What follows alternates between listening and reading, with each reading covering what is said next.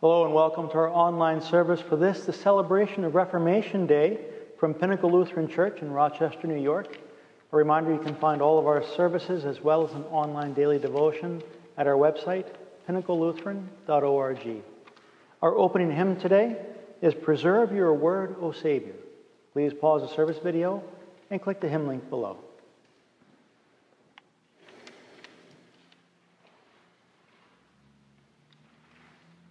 And we make our beginning in the name of the Father, and the Son, and the Holy Spirit. Amen. O Almighty God, merciful Father, I, a poor, miserable sinner, confess unto you all my sins and iniquities, with which I have ever offended you, and justly deserved your temporal and eternal punishment.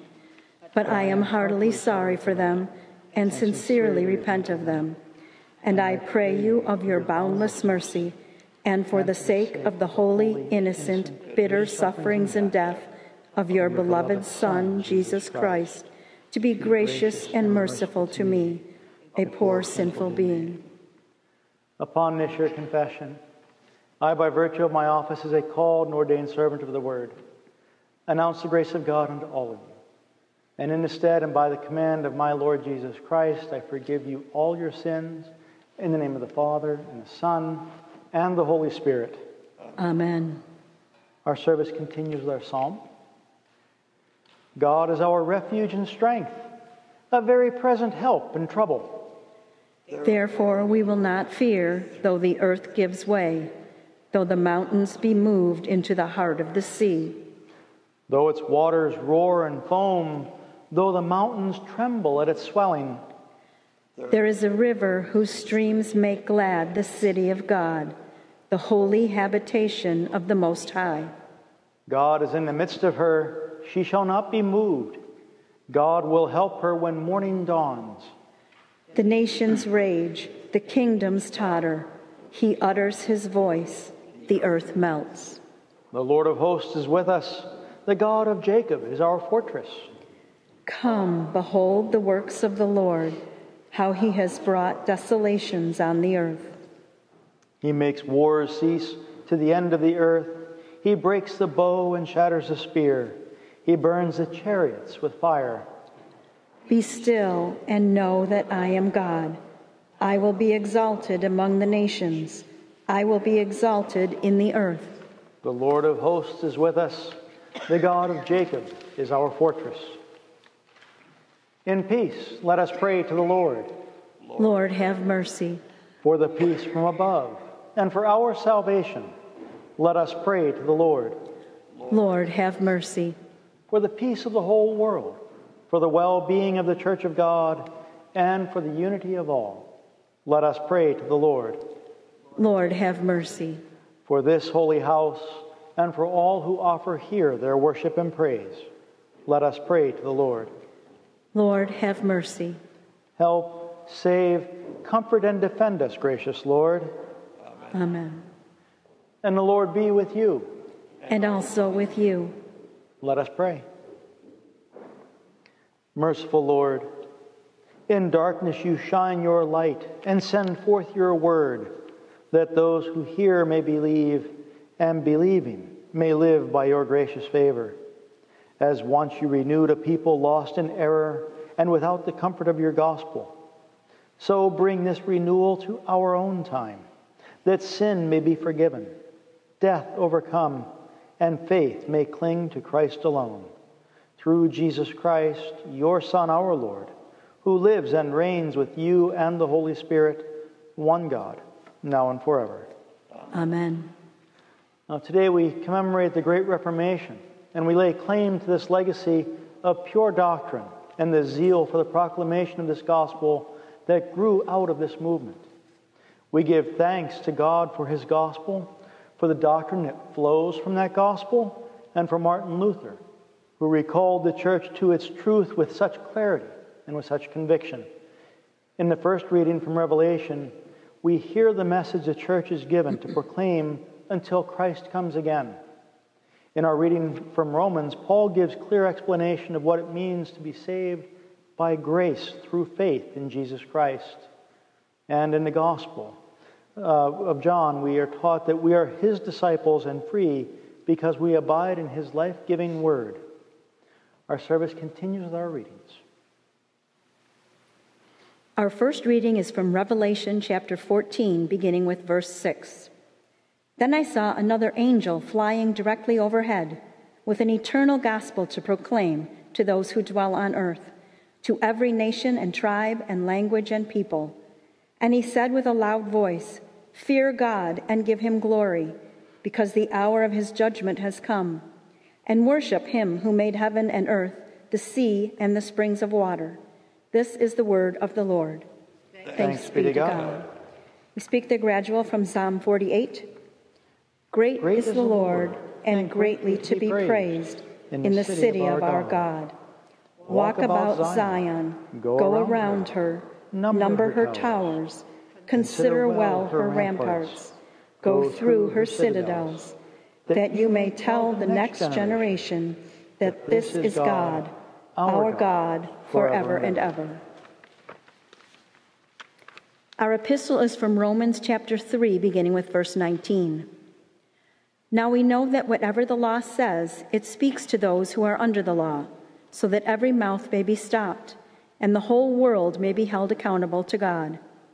For by works of the law, no human being will be justified in his sight, since through the law comes knowledge of sin. But now the righteousness of God has been manifested apart from the law, although the law and the prophets bear witness to it. The righteousness of God through faith in Jesus Christ for all who believe.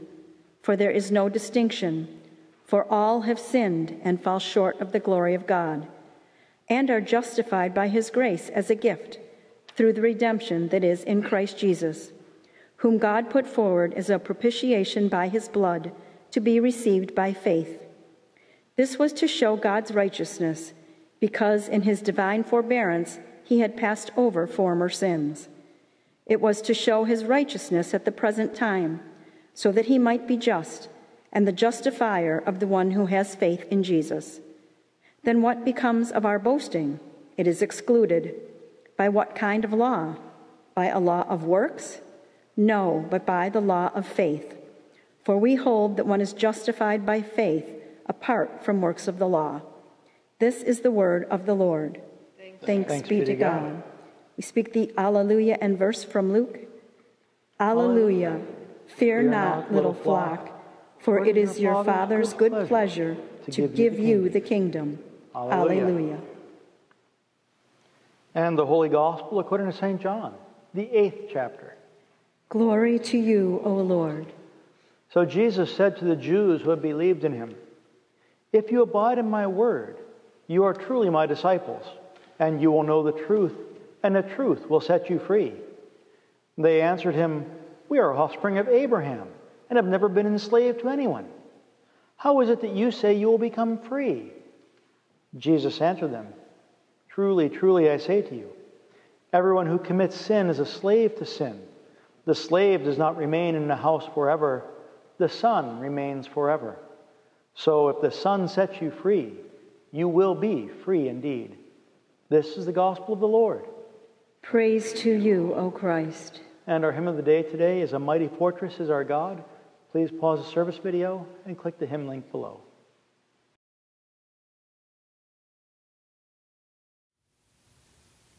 Grace, mercy, and peace from God our Father and from our Lord and our Savior, Jesus Christ. Amen. It's hard to believe we're actually coming close to the end of the church year. Today we celebrate Reformation Day. And of course, Reformation Day itself won't be for a few more days. In fact, on October 31st, 1517, Martin Luther nailed 95 theses or 95 statements for debate to the church door in Wittenberg, Germany, and that traditionally has become the starting point of what we've known as the Reformation. And the Reformation especially is about the rediscovery of the gospel in the church, the gospel that Paul so clearly explains in our epistle lesson from Romans today. And Luther didn't intend to start a Reformation. Luther didn't intend to divide the church. Luther only wanted to have a discussion with the church at the time as to what they thought about the forgiveness of sins and what place Jesus played in that versus was there any part for us to play in that? Of course, the Word of God says no. The Word of God says we rely solely on Christ and what He has done for us. But that is not the institution that he was up against. And so Luther couldn't stand idly by when he knew that the forgiveness that Christ had won on the cross was not being proclaimed. And he knew that people had no sure comfort that their sins were being forgiven. They weren't hearing the clear message of the gospel. And that's because what Luther rediscovered, what God tells us through Paul in our epistle today, and really throughout the entire New Testament, is that forgiveness, that salvation are freely given to us by His grace alone, as a gift that we receive through faith. Nothing that we do, nothing that we are in and of ourselves is counted for anything.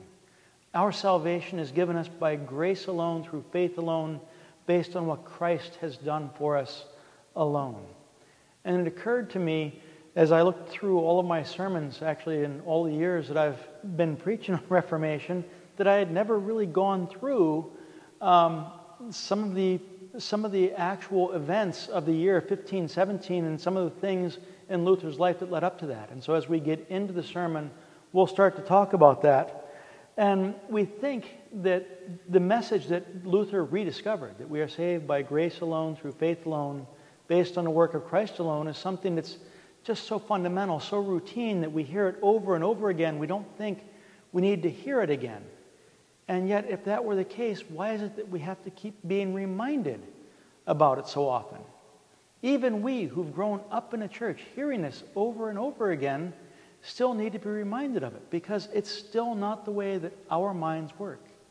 We don't live in a free world. We live in a world that's quid pro quo. If you want to have something in the world, you earn it. If you want a good job, you have to work hard. If you want a good education, you have to go out and work on it. If you want to be first on the team, you have to work on it. Nobody gives you those positions. And so even though we understand, at least we think we understand, that we're saved by grace through faith alone, we often still import that worldly understanding into the church. And it's worth being reminded again that we are saved by grace through faith, that we are not made righteous in the eyes of God by what we have done, by who we are, by how many Our Fathers we've said, or how many services we've attended, or how many times we've kept the golden rule. We don't earn our salvation. The gospel, the good news of the forgiveness of sins and eternal life, isn't earned by a good life or by pious prayers or hard work. It's yours by grace alone, a gift made possible only by the work of God's beloved Son, Jesus Christ. And it's absolutely remarkable to me, even 500 years later, looking back on the events of 1517, that the church could have forgotten that somehow the church could have confused the message of the gospel and replaced it with a series of works and systems by which people had to earn their forgiveness, or at least go through a process where they might be assured that they might have forgiveness. So let's take a moment, as I mentioned a minute ago, to talk about some of the events in Luther's life that led up to this moment, what it was that compelled him to be able to risk his life for the sake of the gospel. So many of you may know the story, but I'll review it just for context. Initially, Luther was studying at the university to become an attorney. His father had done reasonably well as a minor, and so he had enough money to send Luther to the university. He was hoping his son would be an attorney so that he would, of course, make more money. And he had dreams for his son. And we find that Luther was very intelligent. He did very well at university. He was doing very well in his law studies. And yet, one day he was trapped in a lightning storm on his way home from university. And lightning was falling all around him. He was so afraid that he was going to lose his life. He cried out to St. Anne, saying, if you will spare my life, I promise that I will leave university and enter a monastery and become a monk. And the rest is history, because, of course, Luther didn't die in that storm. And when he got home, he actually did resign from university, much to his father's chagrin, and enrolled in a monastery and became a monk. And yet, while he was there, he excelled there as well. He excelled in his studies. He was brilliant at theology, and he eventually earned a doctorate in theology and started to teach in Wittenberg. He was teaching theology in Wittenberg. But there was something that plagued Luther at the time. There was something that continued to come up over and over and over again. Luther didn't feel worthy of God's grace. Luther knew that he wasn't worthy of God's grace, and he couldn't understand, he could never feel comfortable with many of the phrases that he heard in Scripture that compared our unrighteousness, our unworthiness, our sinfulness with the all-holiness of God. As Luther himself said, in spite of all the ardor of my heart, all of the things that I was trying, I was hindered by the unique word in the first chapter of Romans. The righteousness of God is revealed in it, that is, in the gospel. And he says, I hated the word righteousness of God because in accordance with the usage and custom of the doctors, those who had been in the Roman Catholic Church and the common usage of the righteousness of God, it was a righteousness according to which God is righteous and punishes sinners and the unjust. And Luther realized there was nothing he could do. He was tormented day and night by the idea that he could never be clean. He could never earn God's grace. He could never be in right standing with God. And yet, as he continued to teach and to preach, as he continued to teach theology and teach Scripture, at that time there was a movement afoot where even in the Roman Catholic Church, the people were getting back to the text of Scripture, the Greek text of Scripture, the Hebrew text of Scripture. And as Luther read and studied and preached, he realized that forgiveness was not something we earn by our worthiness, but rather forgiveness is a gift of God. It is given by grace. And so then, as we come to the year 1517, he'd been at Wittenberg for a number of years at that point, he became angered by the selling of indulgences. And indulgences were pieces of paper that promised the bearer that they could be forgiven their sins for having paid the money. And there was no assurance, however, in these indulgences. Luther was amazed that the church could be buying and selling these pieces of paper that had nothing to do with Christ at all. It's just if you exchanged your money, you got the paper, the church said you were forgiven. And Luther began to worry that people were going to think that they could buy their salvation. If they had enough money, they could buy their salvation. And Luther wanted sure answers to the questions. He didn't want a piece of paper saying he was forgiven. He wanted to know for sure that he was forgiven. Can I know my sins are forgiven before God? Can I know that God loves and accepts me into heaven? And the resounding scriptural answer is yes, but not because of the indulgences, not because of all the things that you do.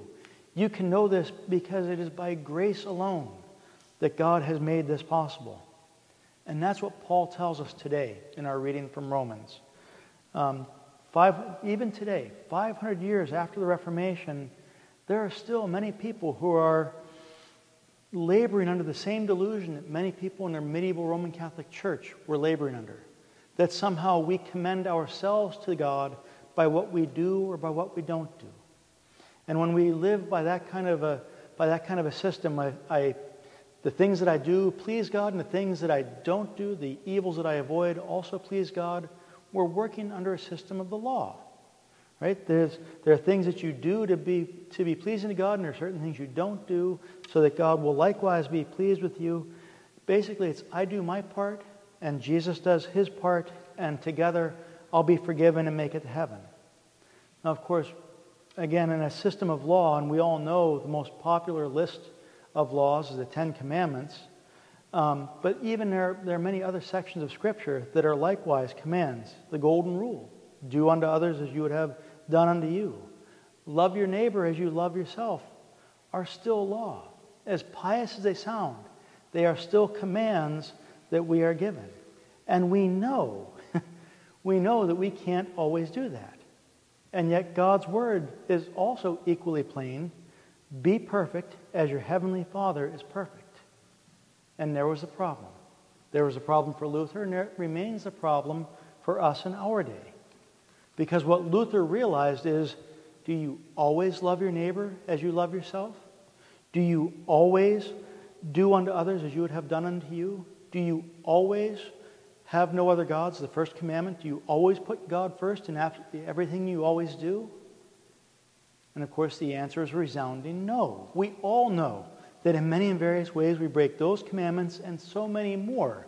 So how is it that we could possibly be righteous in the eyes of an all-holy God?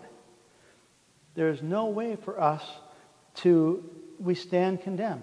Before a perfect judge, we know that we would all deserve judgment and penalty. But we naturally misunderstand the law if we think of the law as a means by which we get into good standing or right standing with God. If we look at the law as some way to earn God's favor. As I said, it's because we can't keep it.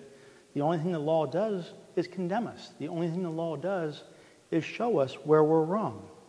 And that's exactly what Paul says in our reading this morning.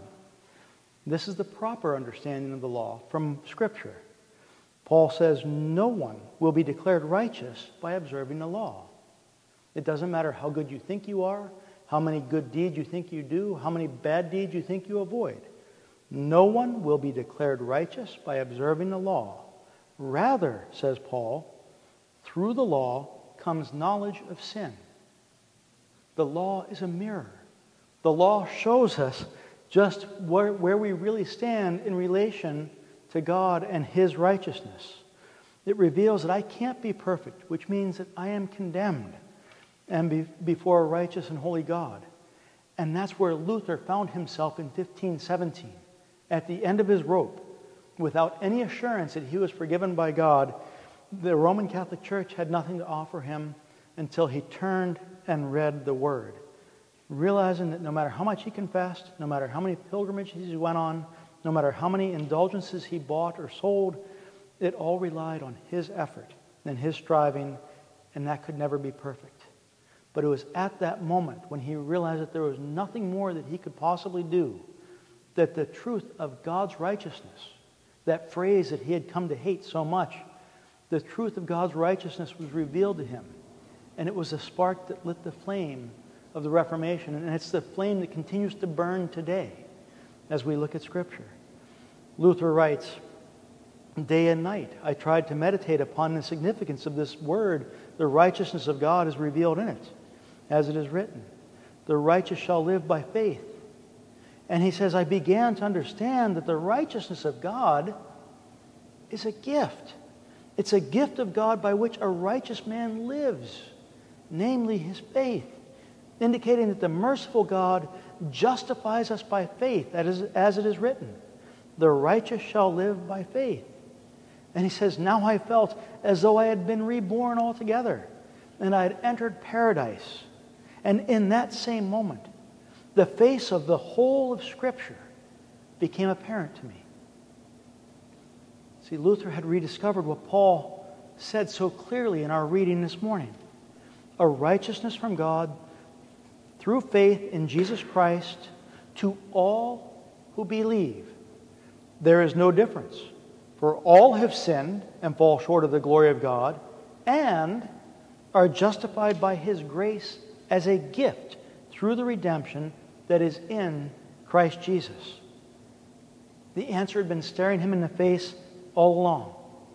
We aren't justified and forgiven by what we do, but by what Christ has done for us and then gives us freely. God's grace is the key. God's grace is the key that unlocks all of the treasures of Scripture. From Old Testament to New, we see the gracious acts of God in the salvation of His people, whether it's Israel or whether it's the world through Christ. The comfort of sins forgiven, the free gift of salvation given to all who believe.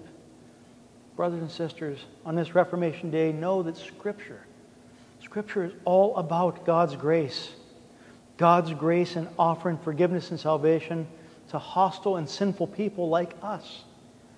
And yet, as hostile and sinful as we are, God reaches out to us to bridge the gap that we could never bridge, and He draws us close to Himself. That's the treasure. That's the treasure that Luther had found in Paul's word to the Romans, a treasure that he was willing to risk his life for. And as Paul says, we deserve to be condemned, And yet God, out of his grace, punished Christ in our place, his own Son, so that we would have the free gift of salvation when we deserved to be condemned. That's the truth of the gospel that ignited the Reformation of the church, and that's what we celebrate today. The message that countless people throughout the ages have been willing to risk their lives and die for, and continues even today in many countries across the world. My brothers and sisters, you are saved by grace alone. Put your faith and trust in the one who has done all of this for you, that you may know joy and the peace that passes all understanding. Amen. And now may the grace of our Lord Jesus Christ and the love of God and the communion of the Holy Spirit keep your hearts and minds through faith to life everlasting. Amen. And our service continues today with our creed. We confess our Christian faith in the words of the Nicene Creed as they are printed.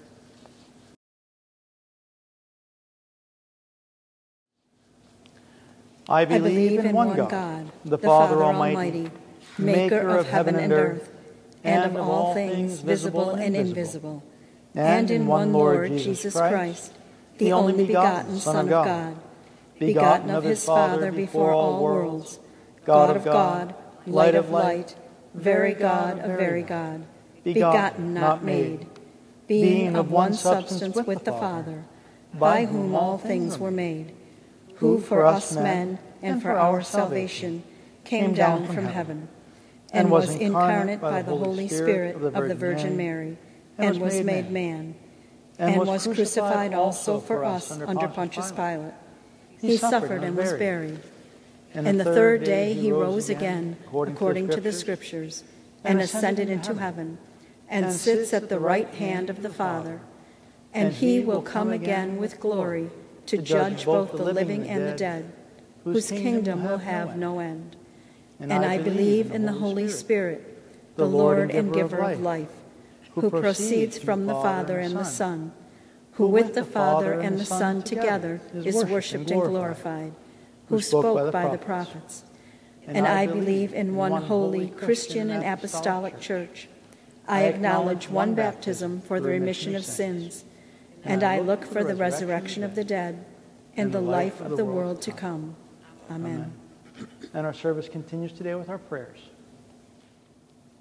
Friends in Christ, I urge you all to lift up your hearts to God and pray with me as Christ our Lord has taught us and freely promised to hear us. God our Father in heaven, look with mercy on us, your needy children on earth. Grant us your grace that your holy name would be hallowed by us and all the world through the pure and true teaching of your word and the fervent love shown forth in our lives. Graciously turn from us all false doctrine and evil living, whereby your precious name is blasphemed and profaned. Lord, in your mercy, hear our prayer. Lord, may your kingdom come to us and expand. Bring all transgressors and those who are blinded and bound in the devil's kingdom to know Jesus Christ, your Son, by faith, that the number of Christians may be increased. Lord, in your mercy, hear our prayer. Strengthen us by your Spirit according to your will, both in life and in death, in the midst of both good and evil things, that our own wills may be crucified daily and sacrificed to your good and gracious will. Into your merciful hands we commend all those on our prayer list and all those we bring before you in our hearts, praying for them at all times, thy will be done. Lord, in your mercy, hear our prayer. And grant us our daily bread. Preserve us from greed and selfish cares, and help us trust in you to provide for all of our needs. Lord, in your mercy, hear our prayer. Lord, forgive us our sins as we also forgive those who sin against us, so that our hearts may be at peace and may rejoice in a good conscience before you, and that no sin may ever frighten or alarm us. Lord, in your mercy, hear our prayer. And lead us not into temptation, O Lord, but help us by your Spirit to subdue our flesh, to turn from the world and its ways, and to overcome the devil with all of his wiles. Lord, in your mercy, Hear our prayer. And lastly, O Heavenly Father, deliver us from all evil of body and soul, now and forever. Lord, in your mercy. Hear our prayer. We trust, O Lord, in your great mercy to hear and answer us through Jesus Christ our Lord. Amen. Amen. And Lord, remember us in your kingdom and teach us to pray. Our Father, who art in heaven, hallowed be thy name. Thy kingdom come, thy will be done, on earth as it is in heaven. Give us this day our daily bread, and forgive us our trespasses, as we forgive those who trespass against us. And lead us not into temptation, but deliver us from evil. For thine is the kingdom, and the power, and the glory, forever and ever. Amen. Almighty and gracious Lord, pour out your Holy Spirit on your faithful people. Keep us steadfast in your grace and truth. Protect and deliver us in times of temptation. Defend us against all enemies. And grant to your church your saving peace. Through Jesus Christ, your Son, our Lord, who lives and reigns with you in the Holy Spirit, one God, now and forever. Amen. And let us bless the Lord. Thanks be to God. Now may the Lord bless you and keep you. The Lord make his face shine upon you and be gracious unto you. The Lord look upon you with favor and give you peace. Amen. Go in peace as you serve the Lord. Thanks be to God. And our closing hymn today for this Reformation celebration is the church's One Foundation. Please pause the service video and click the hymn link below.